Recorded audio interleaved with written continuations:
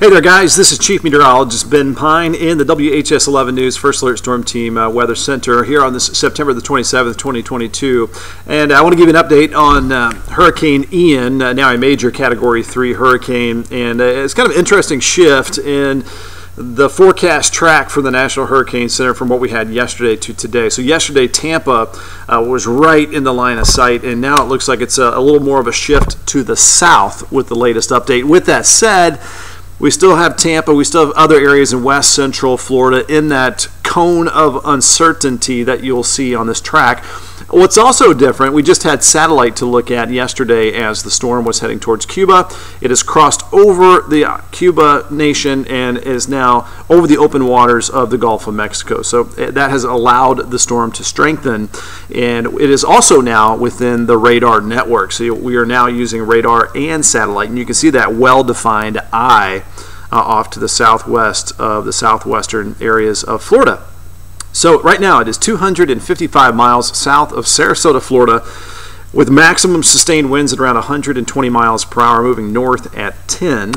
And on that track, here we go into the future. You can see the clock in your upper right-hand corner there. There's landfall, and that's going to be late tomorrow night, it looks like, possibly still as a major Category 3 hurricane. If it does land south of Tampa, that would certainly be better news for the Tampa area, as it would take water away from the Tampa Bay. Probably worse news, obviously, for Fort Myers, Punta Gorda, Venice Beach, all those areas south of Tampa. Really going to have to watch out for all the hazards that come with a major hurricane Category 3. You've got storm surge, you've got destructive winds, embedded tornadoes, and flooding. And the storm is slowing down. So this is tomorrow night, right? And then watch kind of how slowly it moves into Friday morning over the peninsula of Florida, weakening rapidly as it does make landfall. So right there is 7 o'clock Friday morning, and then finishing up as an area of low pressure over the southeastern United States, over parts of Georgia and South Carolina. Kind of the leftover tropical storm there as it weakens over Augusta, Georgia, and then finishing off as just an area of low pressure over the Appalachians.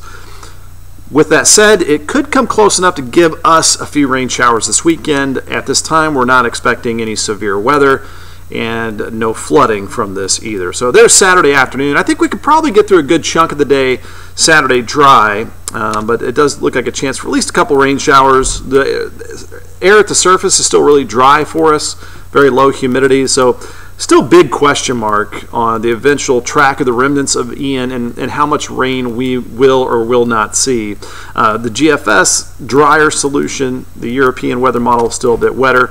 So this is the European weather model showing a pretty sharp cutoff in the rain amounts. East of I-65, better chance. West of I-65, a lower chance of that rainfall here locally. It looks like eastern Kentucky has a better chance of maybe around 1 to 2 inches. I know, of course, they had that recent flooding. We don't want to see any flooding there. Still low concern of flooding overall in Kentucky over that 2-day period. Now this is kind of a compare and contrast of the GFS weather model on the left, the Euro on the right. There you can see the Euro brings more of the rain towards Louisville, and the GFS keeps more of it off to the southeast. So we'll kind of wait and see what happens. We may end up with a drier solution where more of the weekend is dry. Hopefully that's good news for the St. James Court Art Fair and Bowman Fest or whatever outdoor activities you might have planned for this weekend. Hopefully we end up with that drier solution, but still a chance for some spotty showers here locally. And of course we're going to have a lot of updates every weathercast between now and landfall and beyond that with Hurricane Ian and the remnants of Ian day by day throughout the week on all of our newscasts on WHS 11. More updates on WHS11.com as well. Thanks for watching, and have a great rest of your day.